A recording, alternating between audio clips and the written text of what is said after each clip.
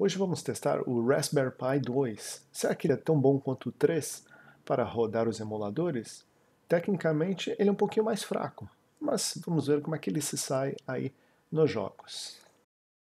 Então vamos começar aqui com Arcade, Street Fighter 3, rodando no Final Burn, e dá pra ver que roda perfeitamente, né?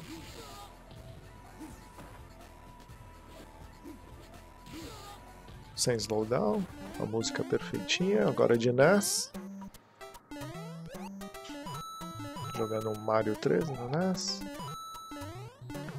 Também sem problemas. Som e gráficos perfeitinho, agora Mega Drive, um Alex Kidd.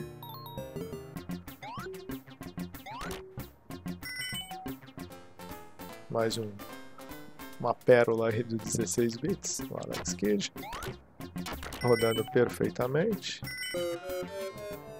Super Mario World do Super NES.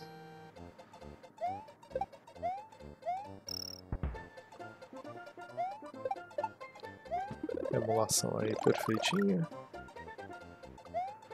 Vamos agora de PC Engine, o jogo Kung Fu.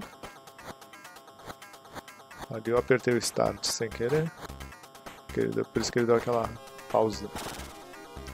Mas o jogo roda certinho. Agora vamos forçar um pouquinho a barra. Vamos de Nintendo 64, aí o 007. Já deu pra ver que é dramático, né?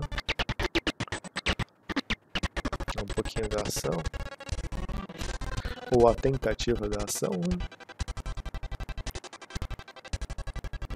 Agora vamos para o Mario 64. Por um lado, bom, os desenvolvedores do RetroPie parece que tiveram cuidado em otimizar os emuladores para os jogos do Mario, pelo menos aqui no Nintendo 64. Dá pra ver que o Mario roda bem. Vamos ver agora o Mario Kart. Pode ter um outro slowdown, probabilidade do som, mas são momentos específicos. De forma geral, roda bem.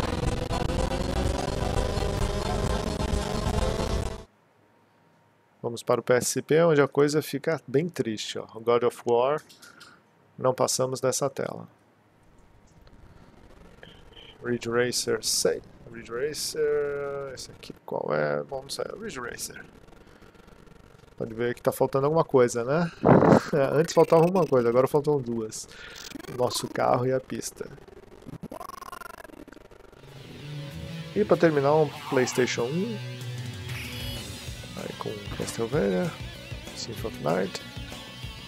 Também rodando perfeitinho, né?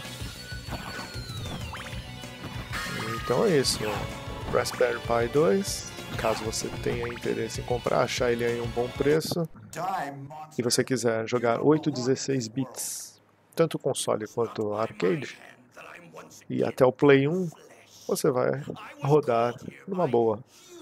Nintendo 64, você vai ter que testar os jogos, e PSP provavelmente só os jogos 2D, certo? Espero que tenham gostado, não esqueçam do like, inscrevam-se no canal, mais testes em breves, fazer comparações, fazer uma guerra aí entre os Raspberries e os Orange Pies, belezinha? Até o próximo vídeo.